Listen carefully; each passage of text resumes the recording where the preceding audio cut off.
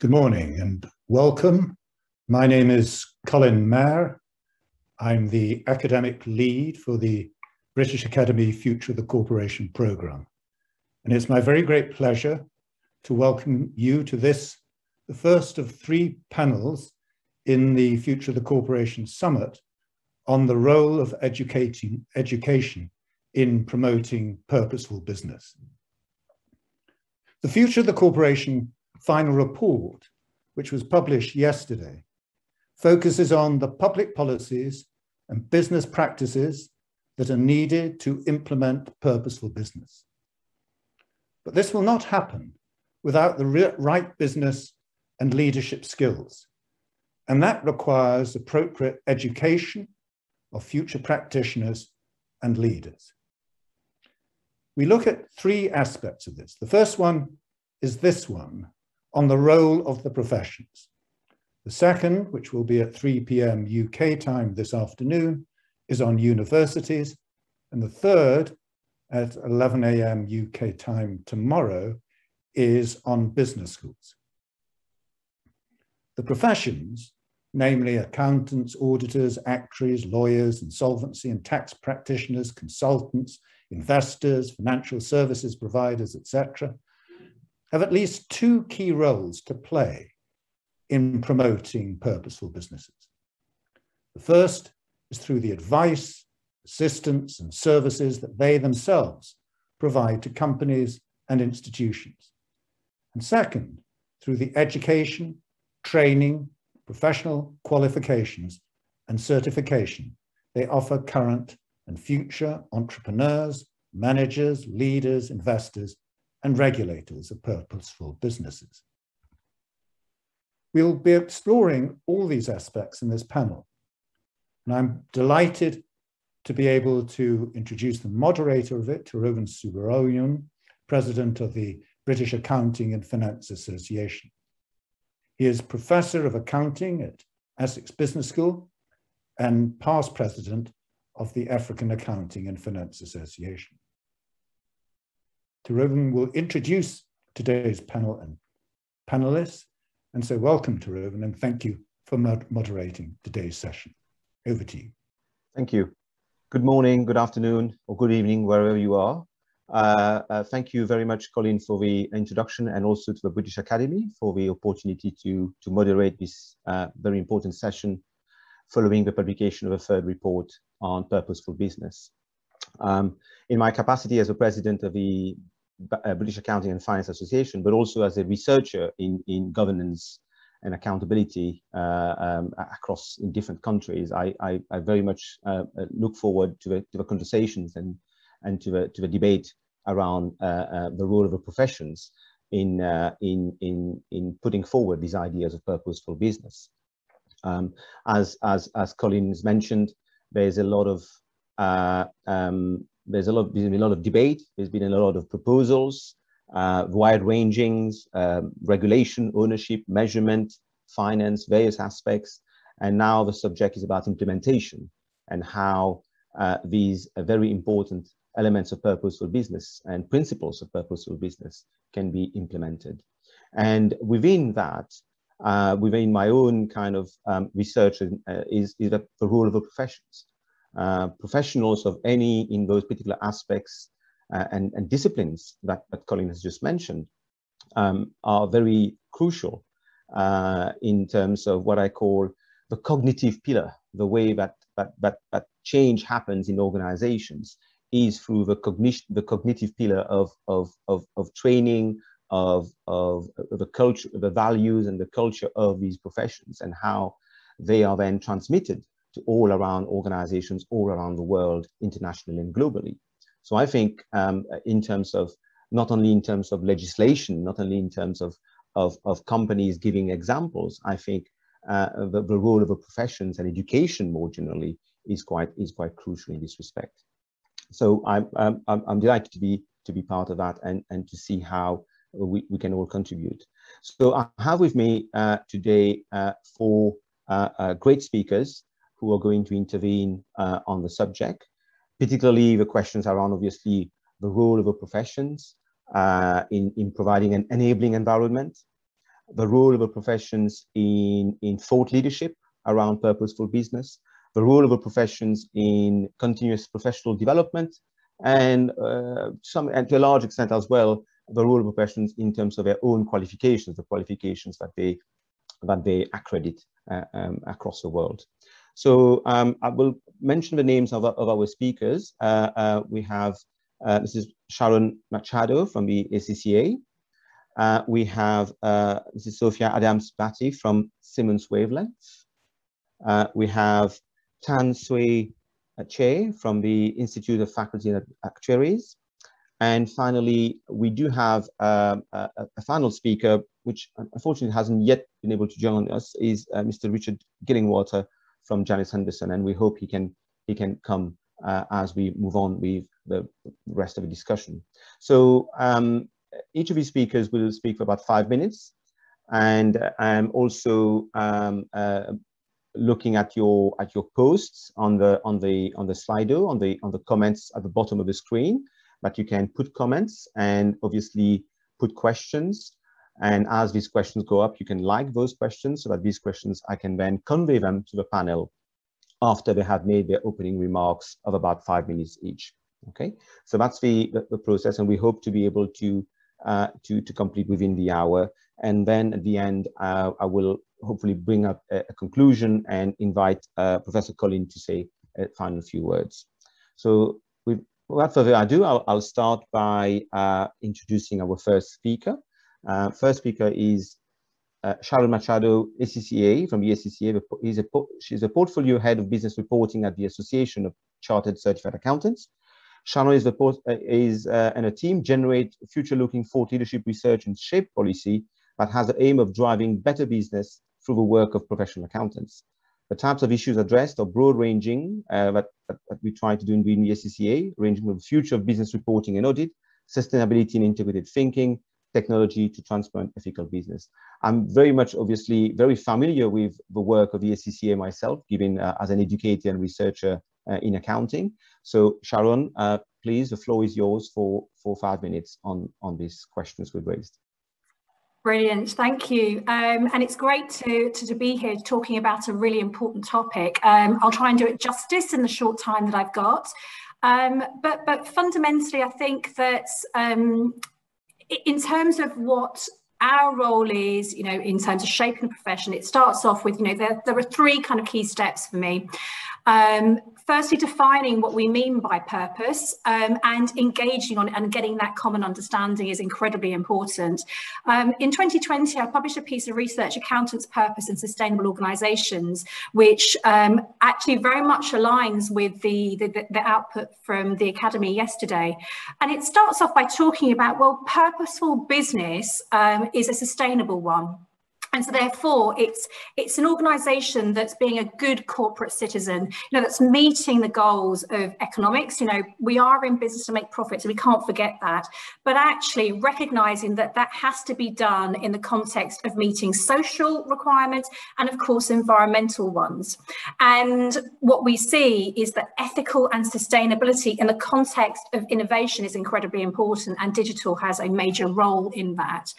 Now, gaining that common understanding of that, what purpose means, we do via engagement, and that's an incredibly important part in the definition and also the rollout of the profession. So with members, partner organisations and other professions are incredibly important too. So with lawyers, sustainability experts, particularly important with environmental matters, technologists to develop the systems that we need to make sure that we're integrating social and environmental issues into those that are related to profit, of course.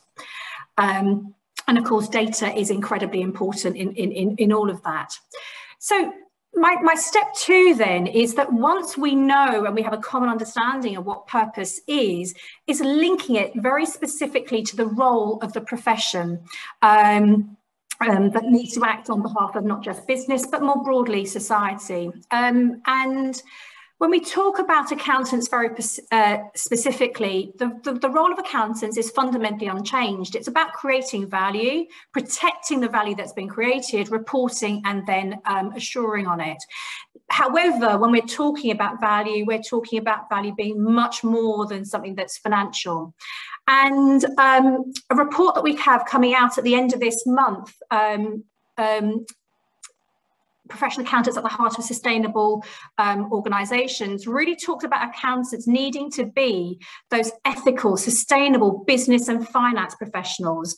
And what they're doing, therefore, is integrating within their role of strategy, investment, business model, finance, reporting and assurance, is matters of the environment and society. So throughout an organisation's value chain, so from suppliers of raw materials all the way through to end use by consumers of an organisation's products.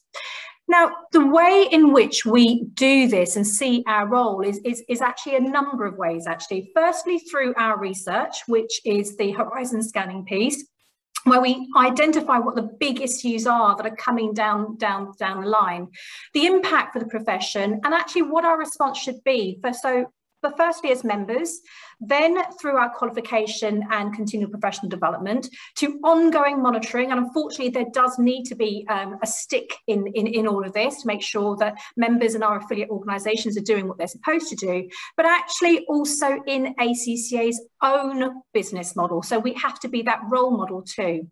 And another key part of what we do is around policy, so shaping regulation and standard development. And there's a huge amount that's coming out at the moment, both for business and for accountants themselves, providing actually the tools to make sure that the strategy is implementing or can better implement purpose, and then for the reporting and the assurance. Now, what is it that we're actually doing? So firstly, in terms of engagement, so the relevance and advocacy is an incredibly important part of that, to make sure that our members are enlightened. And we tend to use our council members and our International Assembly and have it as part of their key role. Skills development, so sharing our research, developing qualification and CPD. Touching on the role model piece, at ACCA, we've had integrated reporting since 2012, and that outlines actually our risks, our processes, and actually what we do in relation to the environment. Capacity building is another incredibly important area. So recently, in terms of developing economies and the profession elsewhere in Afghanistan or Rwanda are two perfect examples. In terms of monitoring, we've got our code of conduct, and evidence of compliance must be there by our members. And unfortunately, there are repercussions of not meeting our standards. And finally, just making it very, very easy to implement through improved employer schemes, student support, member support, guidance, and resources. That was a really whistle-stop tour, so hopefully I haven't overrun by too much. Thank you, Sharon. I'm sure you've kind of raised a number of things that we can probably elaborate a little bit later on. But I will now invite our second speaker, Sophia Adams Bhatti, Head of Strategy and Policy at Simmons-Wavelength. Sophia is a public policy expert with over 20 years experience working at across a number of sectors, including law, financial services, competition, consumer affairs, healthcare, and immigration and asylum. She's currently the Head of Strategy and Policy at Simmons-Wavelength, where she leads on the intersection of law, technology, and policy. Previously, she was the Director of Policy and Regulation at the Law Society of England and Wales. So I think this is, moving on from the accounting, I think is the legal, perhaps, element of what connects to purposeful business. Over to you, Sophia. Well, thank you so much, and hello everyone. It's really delightful to be here today, and congratulations to the team, Colin and co, for the launch of the report yesterday. There's some amazingly profound and important messages in there, which I hope that we've all, once we have time to digest the detail, are able to think about how we might make our own role and part in that. So what I might do in the few minutes I've got is to look at this question from a slightly different perspective from Sharon's, but with the lens of legal, which is the profession I'm most embedded in now, or I most recently have worked in both in the professional space and in education. And what I would say is to start with the simple fact that actually education is a vital link in what I call the supply chain of thought and values. Right? For the professions, that's the heart of it, because that's where we train and build and morph and evolve the people that go on to then become the leaders of the profession, to become the role models. But on the day-to-day BAU activity, they're the people that do the day-to-day work. They're the people at the table with the client, playing that trusted advisor role. But the other piece that education plays is the normalization of values, the bringing into, and I love the description earlier, the cognitive pillar. Can I just, I will always use it, but I will always mention that it was your phrase, not mine. That actually that normalization of values, is it normal for a lawyer to sit at the table and say, that's a really interesting point, dear client X. Can we look at that from a sustainability perspective, even if sustainability was not even on the agenda?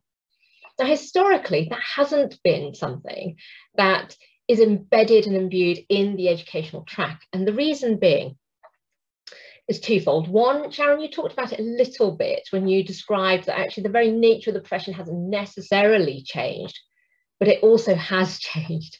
What I might call the societal legitimacy, the license to practice, but not in the traditional regulatory frame, your social license to practice, the values underpinning that purpose, i.e. your purpose as a profession in society, has evolved.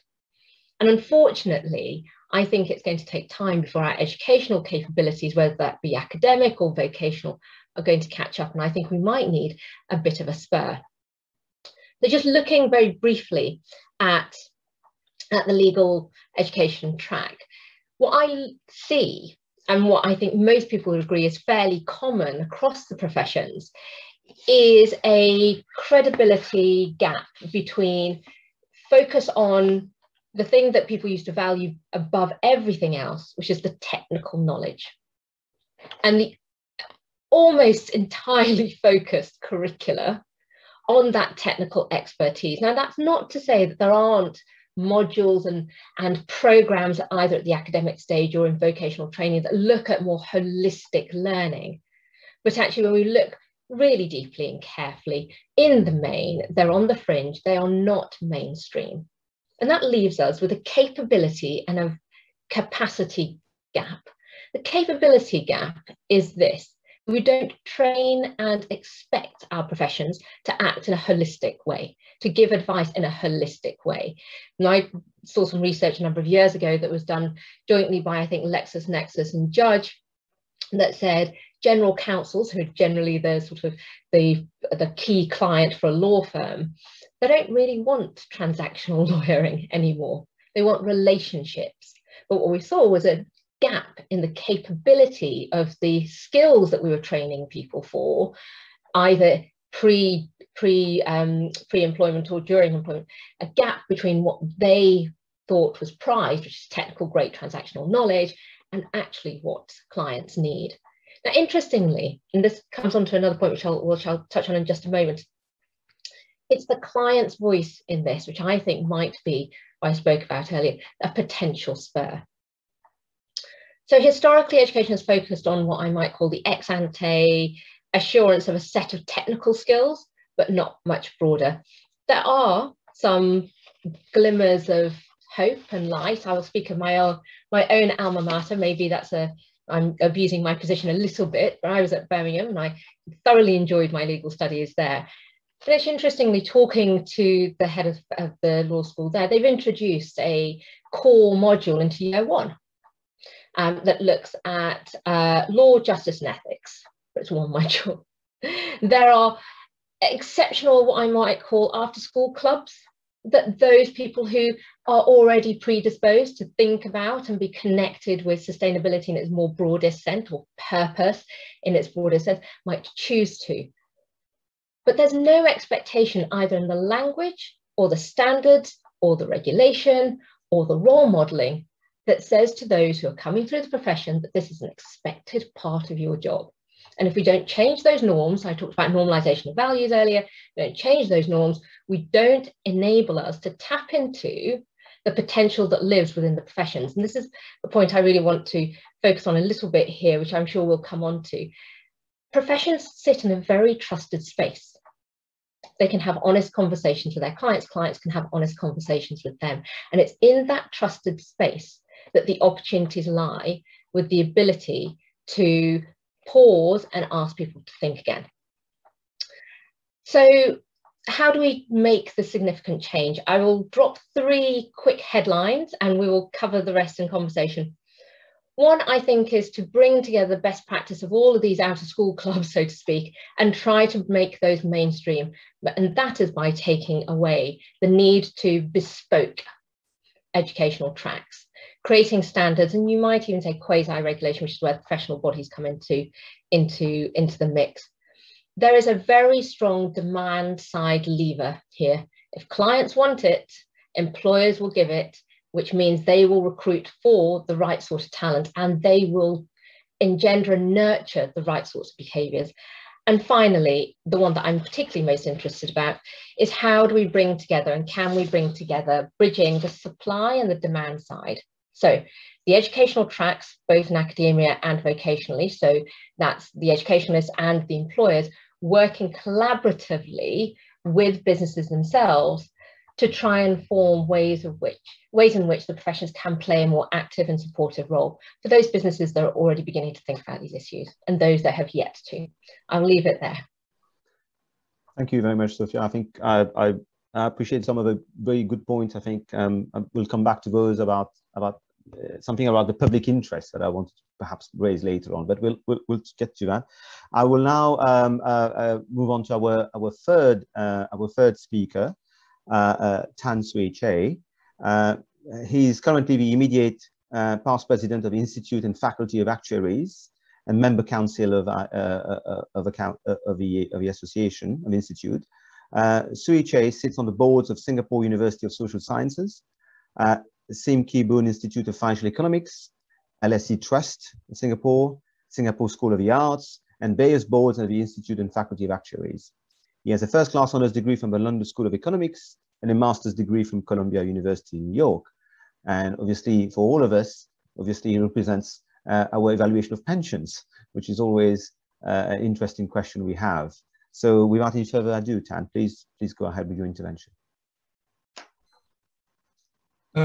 Thank you very much for inviting me to be part of this panel. And what Sophia said just now really resonates with me about the loss of the specialization of the profession.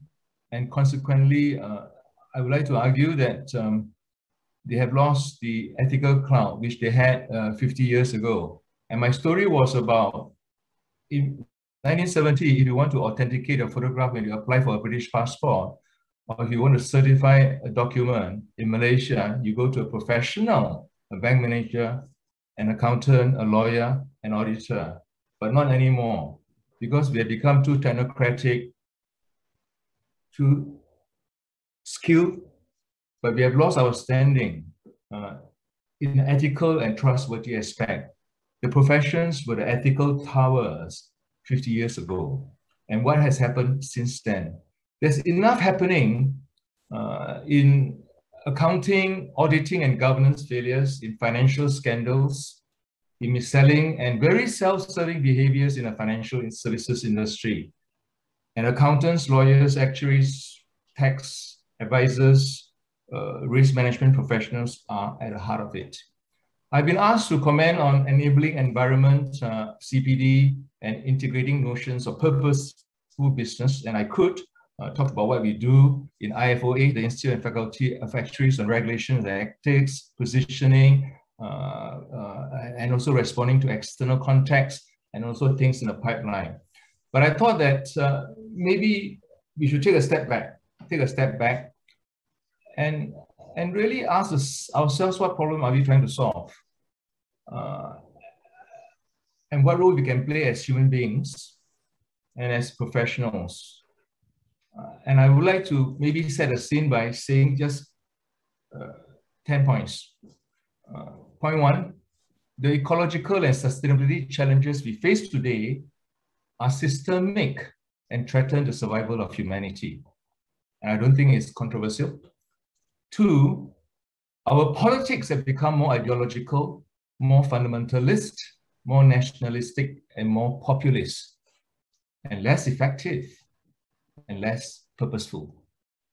Three, never in living memory has social inequality been so deep and exposed, planetary conditions so degraded, and political systems so broken. 4, the problem we have today are systemic and wicked.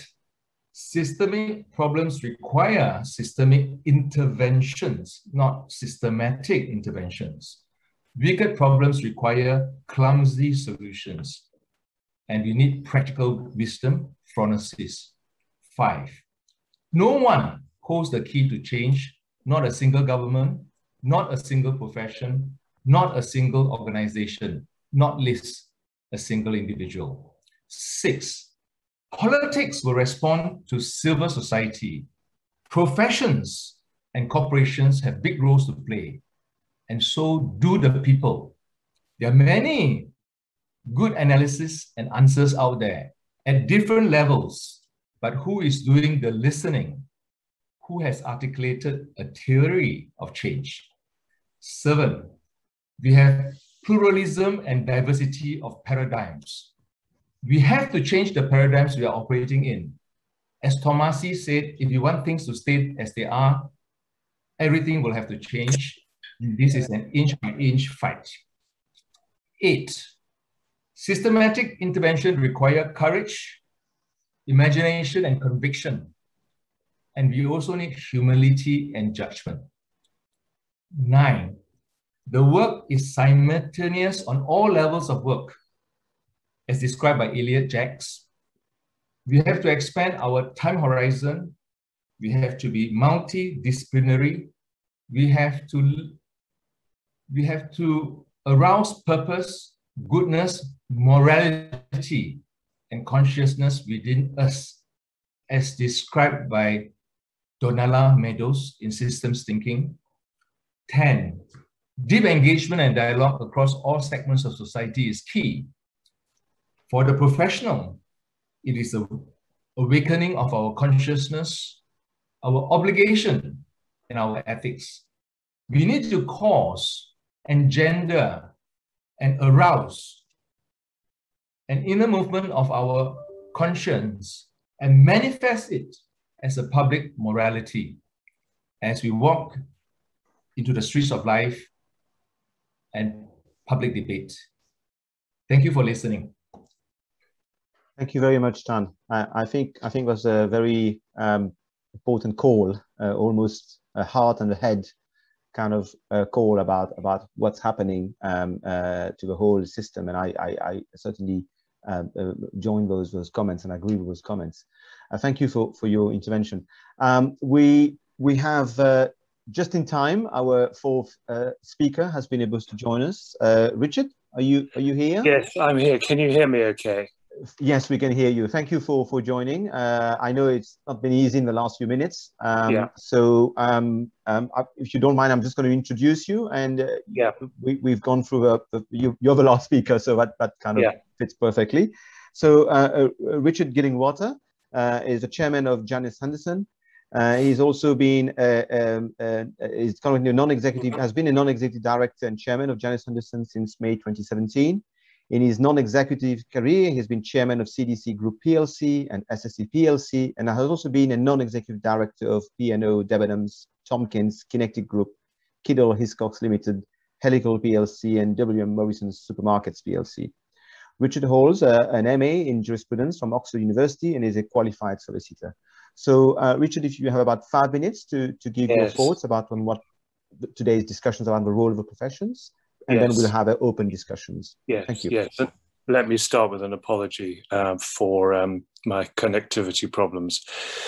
And I'm sorry that I've missed the earlier remarks. But first of all, thank you for inviting me to join this panel. And I thought what I would do is, although I am a lawyer by background, I thought that what I would do is speak more broadly about the professions and purpose from my sort of corporate perspective, which you've outlined. And I'd really like to make 3 fairly simple points, and forgive me if these are probably going over ground that the other panelists have said. But first of all, just to state the obvious, that professional service firms play a hugely important role in supporting the corporate sector and in helping build trust, not only in conjunction with the corporate sector, but also obviously more broadly with capital markets and economies. And from my research, many leading firms have a clearly stated purpose, and this is particularly the case with the major accounting firms. But it's actually quite striking that many don't. And this is particularly the case, it seems, in a number of the leading law firms and actuaries, and I haven't really researched further than that. But I do think that all professional service firms will benefit from the galvanizing and organizing effect of having a clear purpose. And I'd also add to that, and I've seen one or two quite innovative statements of purpose, but also one or two firms that have actually got metrics to underpin that. And I would also say that to the extent that those firms can introduce metrics as well to support their purpose, then I think that is a good thing. Secondly, it goes without saying that professional service firms play an important role in helping corporates deliver their purpose and understand the impact of their business decisions. And particularly, obviously, considering the impact on stakeholder groups. And this is, obviously in the context of providing high quality audits, supporting transactions, supporting fair remuneration, the whole issue of the quality of ESG disclosure, to name but 4 topics. And I have a particular experience at SSE of this, where we were coming to a fork in the road in terms of our strategy and a deep consideration of a change to the statement of our purpose, and basically looking to decide whether we should sell our retail energy business. This is the business that is now causing, it's not SSE's business, but where all the troubles are in the gas market at the moment.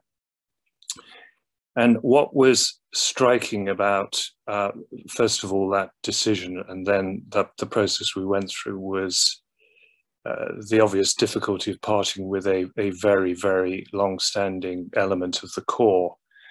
But also, though, the support that we received from our professional service firms in challenging us on how that met the various stakeholder constituency requirements that we needed to think about. And what I found very striking, and we wrote this up as a case study in the report and accounts at some length, which again is highly unusual, but we thought it worthy of it. But what I found striking was the way in which that challenge that we got from the professional service firms who were working alongside us was so valuable. Thirdly, I think that corporates are actually increasingly interested in how engaged their professional service firm providers are with the topics of purpose, strategy, and values, and particularly how those point into ESG. And it is now a matter of real interest that we see as corporates, we see a reflection, if you like, of what we're trying to achieve back amongst our professional service firms. So although I haven't listened to the previous discussions, I would absolutely wholeheartedly support initiatives that obviously raise levels of awareness about purpose, about ESG in professional service firms, for all the reasons I've talked about. And then perhaps just one very final reflection, and this is a much broader one, but just may show how, in this case, a business school can actually have some impact. So during the global financial crisis, I was actually the Dean of Cass Business School. And during that whole piece, there was an enormous introspection about the role of business schools in terms of contributing to the crisis. And we did a full, it wasn't difficult to do in many ways, but a full sort of analysis of some of our deficiencies. And we found, I suppose, a number of things, but in this case, actually, almost a sort of total void when it came to teaching business ethics. And secondly, very, very little emphasis in a lot of the curricula, a lot of the courses on the importance and power of culture. And we actually took that incredibly seriously. I created a brand new role of Associate Dean of Ethics, now Ethics and Sustainability. And I think we overhauled all the curricula to embed at least those two elements and many more as well. And the other striking thing is that Cass, now it's called Bayes now, but Cass had and has a very vibrant community of business ethics academics. It had none when we faced into the global financial crash. And I think in many ways, there are some quite interesting parallels for the professions, and I know the wider universities and business schools when it comes to thinking about purpose. So that's why I wanted to draw the parallel. Thank you. Thank you. Thank you for your presentation, Richard. And just in time again, I think your perspective from the boardroom and also how this has impacted on perhaps your experience about as to the business schools is quite crucial. Thank you for your well, more or less we stood to time, but we're a little bit late, but we still can obviously open up a bit more discussions. I would like to start by kind of just saying very briefly that from my own perspective is that for the last 20 years or so that I've been involved in many academic fronts is the loss of institutions, is that institutions have been discredited gradually in many contexts, political, social, institutional, and unfortunately in that process, professions as institutions have been seriously given some, I mean, put into challenge as to what they are for and what are they trying to do given addressing the situation. So I suppose one question I might ask, although I'm coming obviously from an accounting background, but I know this applies to as far as possible as professions more generally, is whether this idea of adding more knowledge, ESG and all of these things, and providing them as additional perspectives, but not challenging perhaps the core aspect, let's say profitability or ways of working. Is the corporation the best model of operation? Is that perhaps something that needs to be looked at? And I'm not talking about accounting only. I'm talking about obviously all the other professions. I don't know if anyone wants to respond to that. I'm happy to go first. I think probably at a macro level, I'd say there is a cause and rationale for both of those interventions, right? So one is actually quite near term. Okay, so we talk about climate crisis, but that label isn't there just for fun. Fast running out of time, right? And just yesterday I was reading, how many businesses, particularly in the manufacturing sector, are really going to struggle with meeting net zero targets, and those sorts of interventions to help those businesses and those corporates meet those interventions in the near term, hugely important. But equally, at the same time, almost if you can hold two narratives in your head at the same time, there is the need to be questioning some of the broader conceptual frameworks of the purpose of the economy, the purpose of the role and the purpose of role of professions in contributing to that economic model. And this particular programme goes a hell of a long way in making people pause and just re-center themselves on what the modern, future-looking, sustainable future of a corporation might look like. And I think, you know, the professions would do very well, all of them, in actual fact, to just reflect on this particular report with that macro question at fore, to say in this new world order that we're hoping to achieve with, you know, with a fair wind, what might our activating role be? And if I could just add to that, sorry, one of the things that I think all four of us were talking about very much so was this mindset change. So it's not for each of our respective professions to throw the, to coin a dreadful phrase, which I'll probably get wrong, the baby out with the bathwater.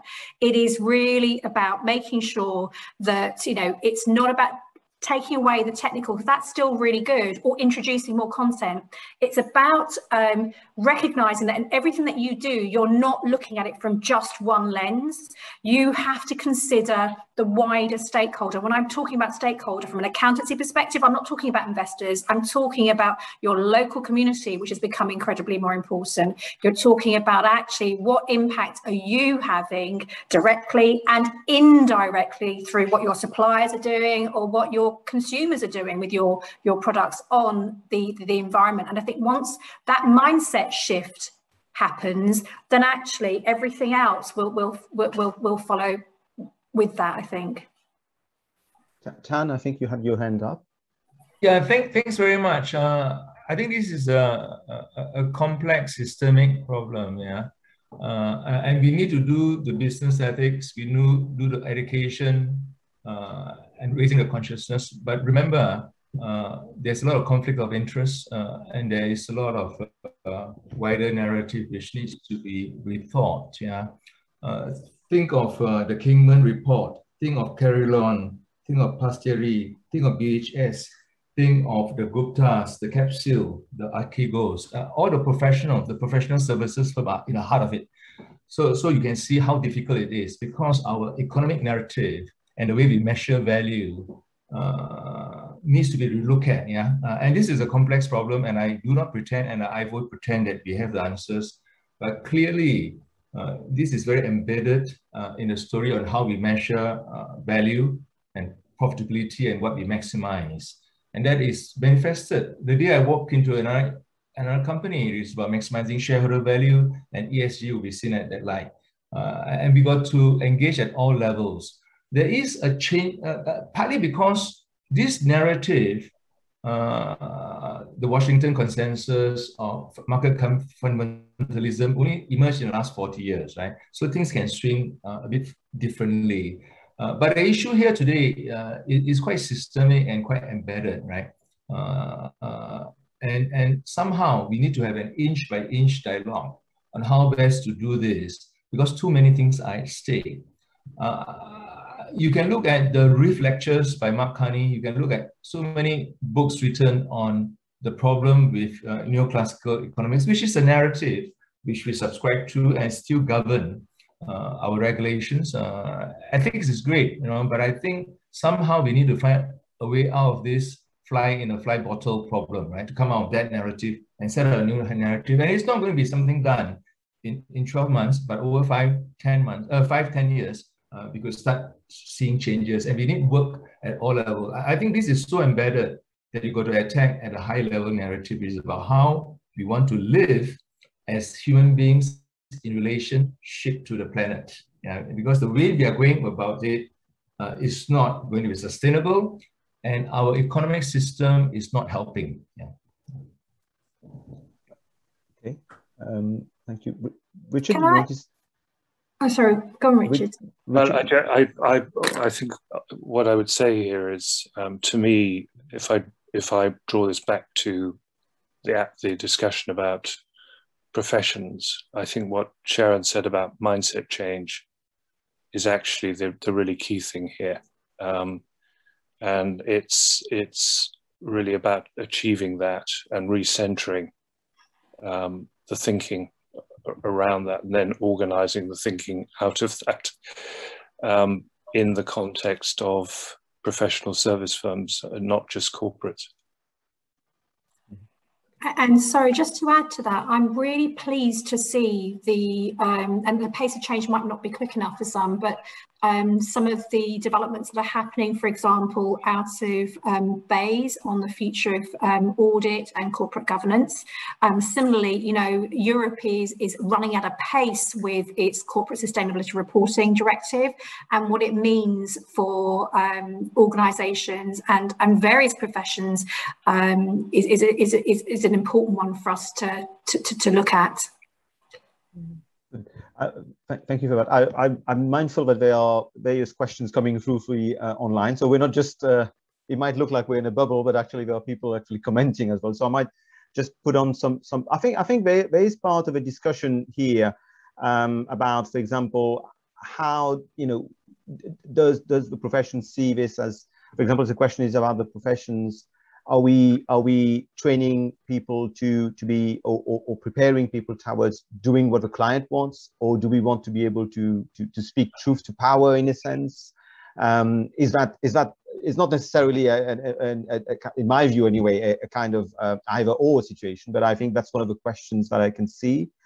Also, how do young people, I mean, that's an interesting question also. I mean, the young people joining the professions now, do we have some sense as to whether themselves they see a different form of accounting or different form of accountant, a different type of lawyer, a different type of actuary? And, you know, so I don't know whether this is something you can respond to.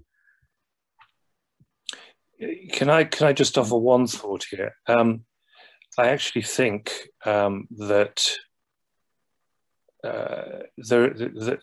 one of the really big challenges we face, this is now pointing into ESG, is the absolute proliferation of different approaches and standards to thinking about ESG. And you know, as a result of that, the really big questions we're all talking about here. For instance, the impact, you know, how you get to net zero. And I think if I was training as an accountant at the moment, thinking about this, I would be really quite galvanized about the effect I might have if I could feel that I was trying to bring a sort of unanimity of approach here. And actually part of a group maybe developing a global standard here that actually gets commonly adopted. I think there is an absolute sort of profound need for some commonality of approach rather than this sort of vast proliferation.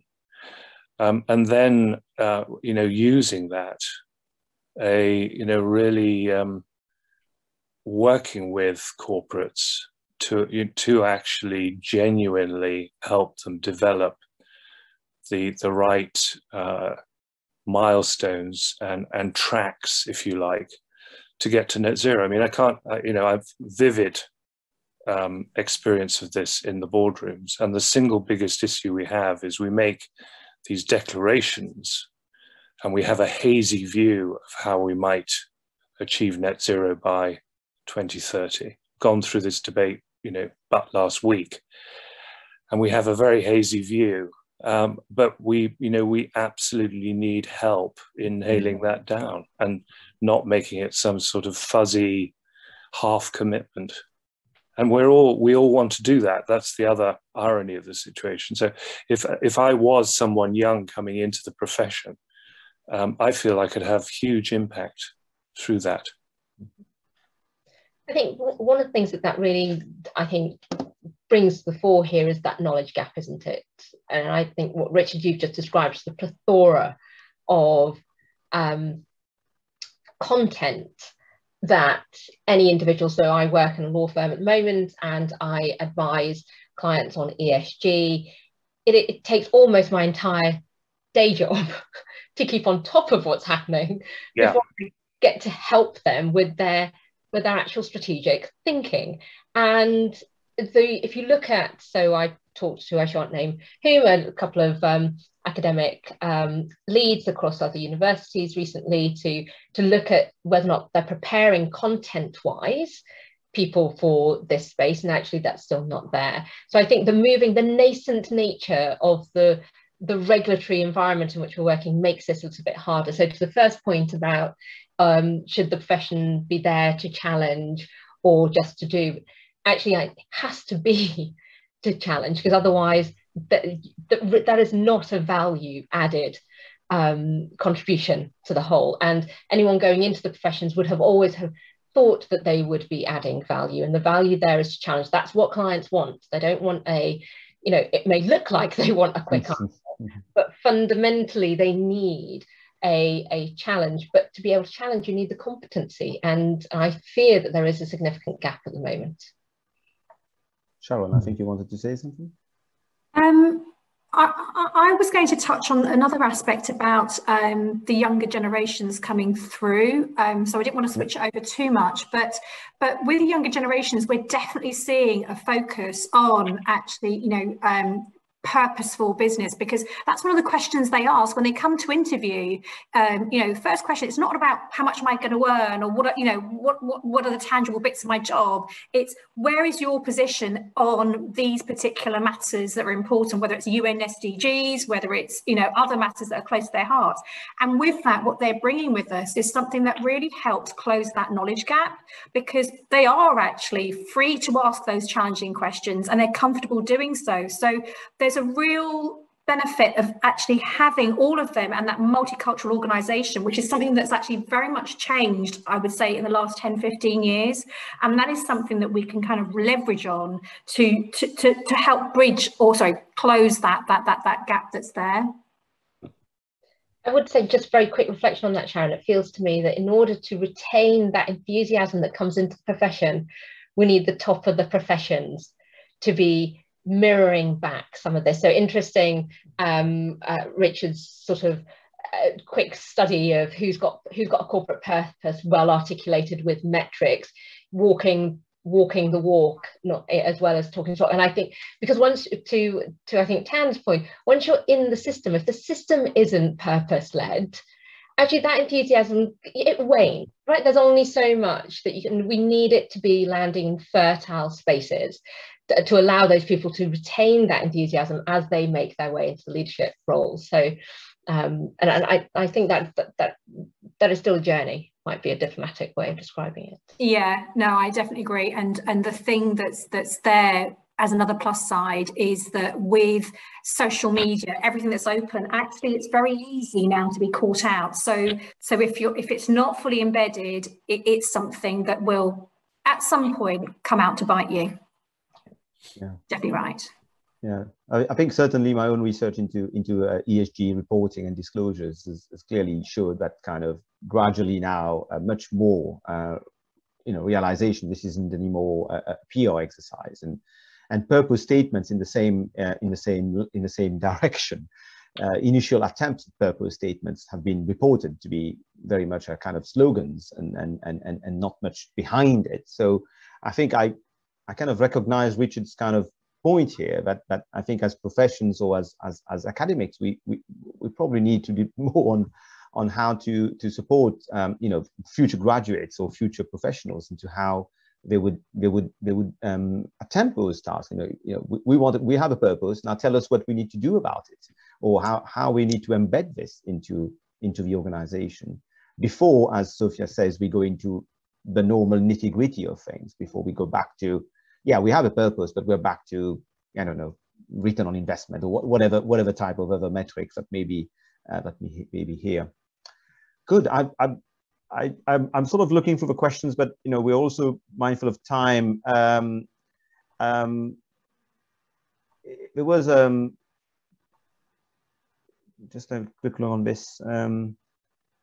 Where would you see? I think probably more generally here is there's a question about alternative ownership structures. Do you think that in a sense our business education has been generally too much on on this? I can see Colin is back as well, but do you think that somehow our education has been too much on the corporation as a public company as opposed to other ownership structures? If there's any quick response to that.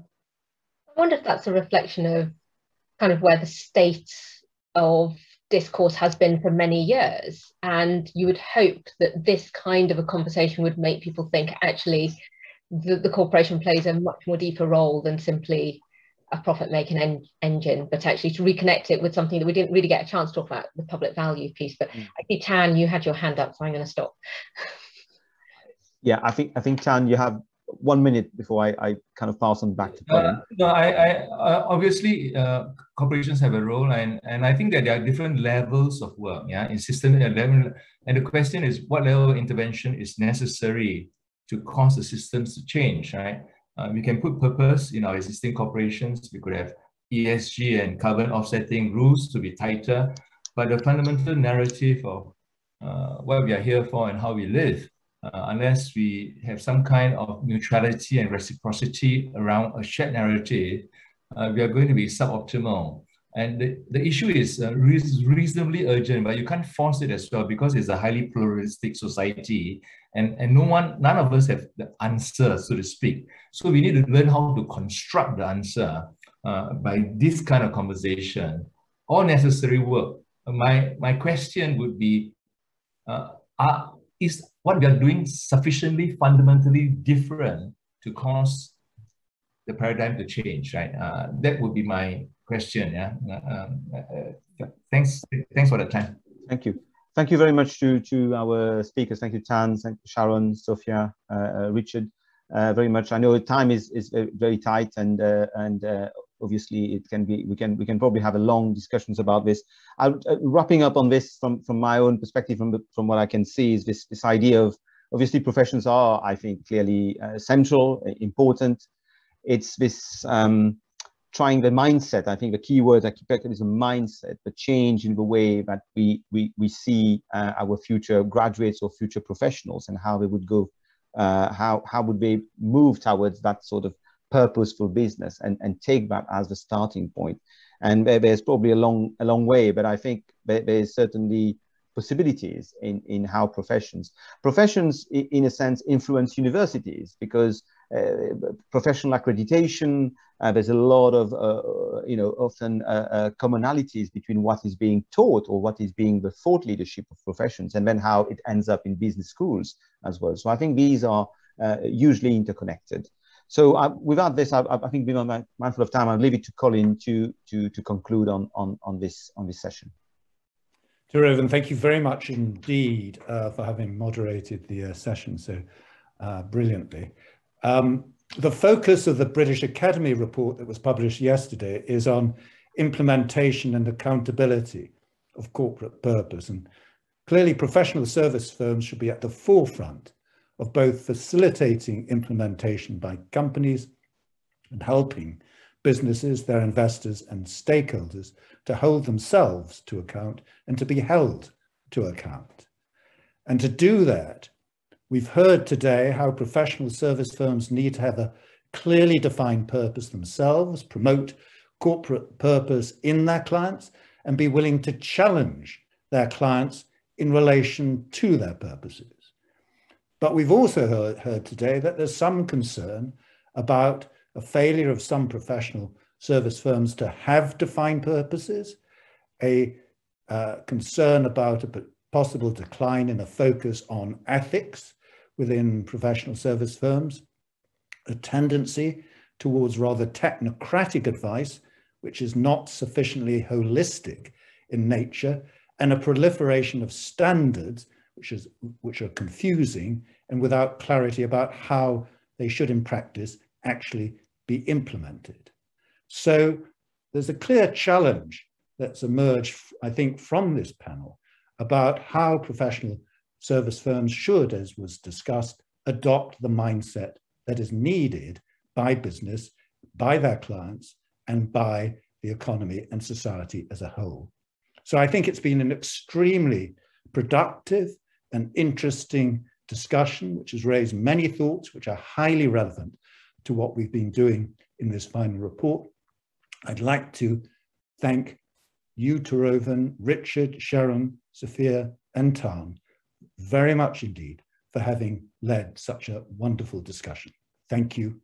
And just before we go, we're going to end with a short film that records how a segment of the British public and some experts view the topics that we've just been discussing and the future of the corporation programme.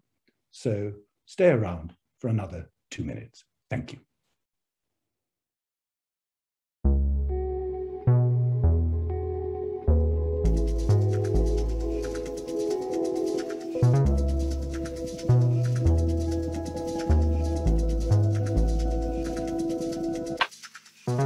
Businesses should provide stability to the employees that they've got. Something continually rolling to help within the community as well. Incorporate other brands that are also doing the same sort of thing. Mental health care. We're willing to act charitably in our minds, but not really putting our words into action sometimes. I think it's really important for businesses to be transparent and that it's constantly, rated.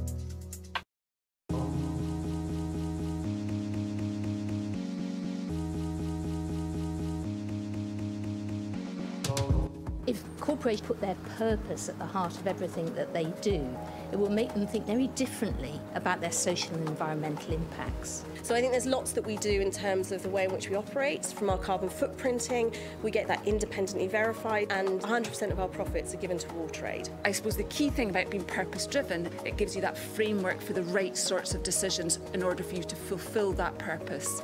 The challenge we have at the moment is that we need to rewrite the rules so that all businesses are behaving responsibly. We can't deliver on our purpose of providing sustainable long-term returns for our clients if we invest in companies who are seeking short-term profits and creating problems for society. If we want to build forward together, we have to have a sense of urgency across board. And we need to pivot very quickly to a model of capitalism that is regenerative and restorative, and we need new, bold, fresh ideas to frame how we build that new economy. And the future of the corporation is providing that insight and that intelligence.